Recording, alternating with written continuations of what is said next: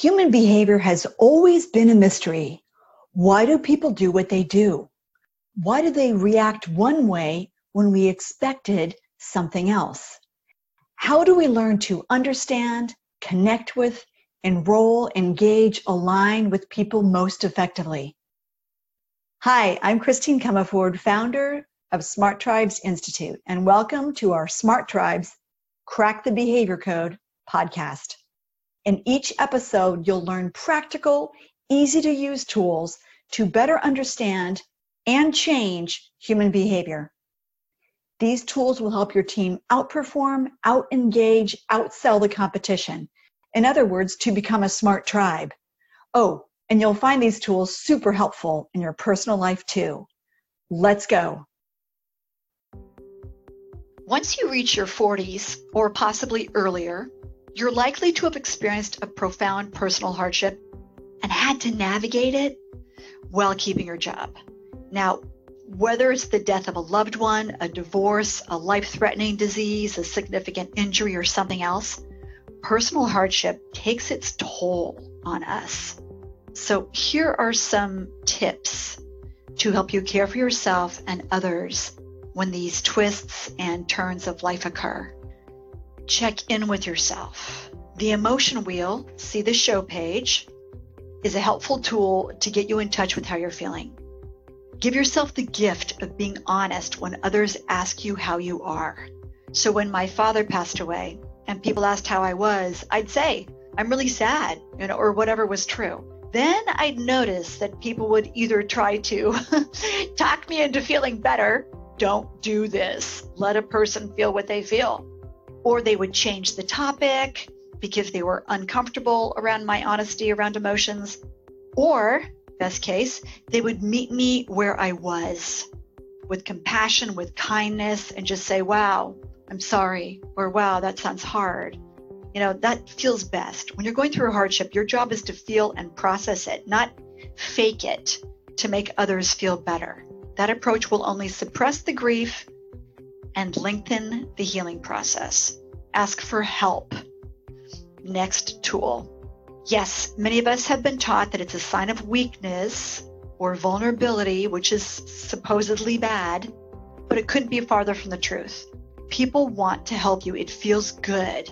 And when they are asked for help, it lights up the reward center in their brain and is deeply fulfilling to them. You can see all sorts of evidence in this in the work of Naomi Eisenberger of UCLA, the Pain Network and the Reward Network. So asking for help is actually generous to others, as well as to yourself. Saying you can't do something honors your organismic rights to exist and to have needs.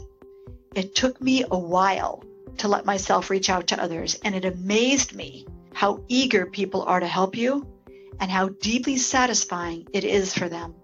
Pad your schedule.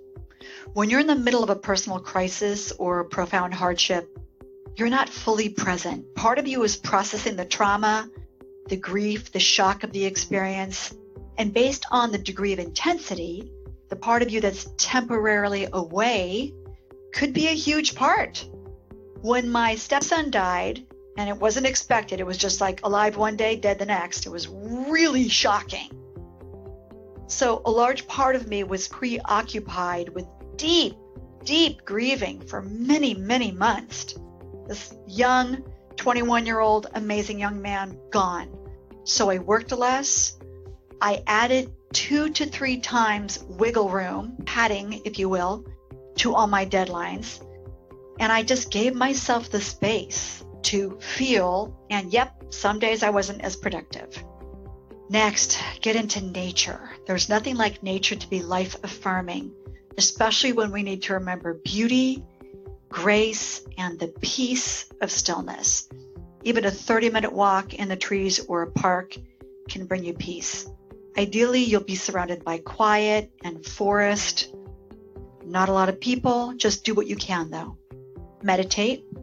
Learning to cultivate that internal peace and quiet provides you with a sanctuary you can always retreat to, your internal sanctuary.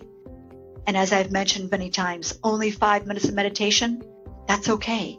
That's a great start to train your mind that your mind is not in charge.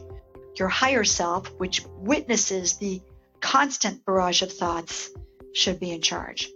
Think of it this way. Prayer is speaking and meditation is listening. Watch movies that help you feel. You may need to laugh and lighten up. You may need to cry and let it all hang out. An executive coaching client of mine once told me that he didn't cry. It wasn't something he did.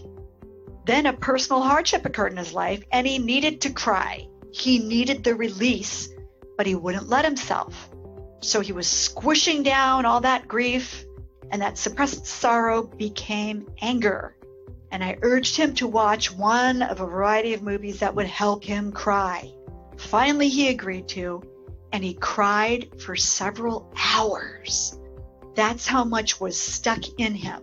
He finally let it all out, and he's been a much different, kinder, gentler, more connected person since.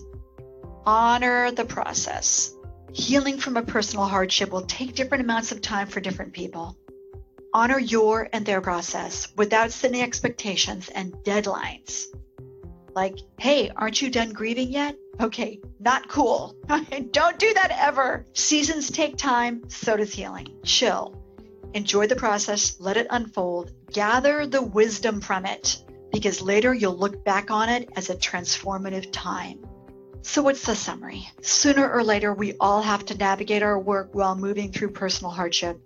Asking others for help, giving yourself internal and external space, getting into nature help a great deal. Are you navigating a personal hardship right now? If so, what's helping you? Do you want to strengthen your ability to navigate through anything? If so, you might want to check out our retreat, beyondyourbrain.com. Thanks for joining me today. Thanks for joining me on this episode. Every listen, every share, every review helps others form their own smart tribes where teams are engaged, happy, and optimally performing. Together, you and I can help millions of people crack the behavior code in their organizations, families, and communities. I invite you to take 2 minutes and head over to smarttribesinstitute.com to discover more about how to form a smart tribe. See you there, and please tell your friends.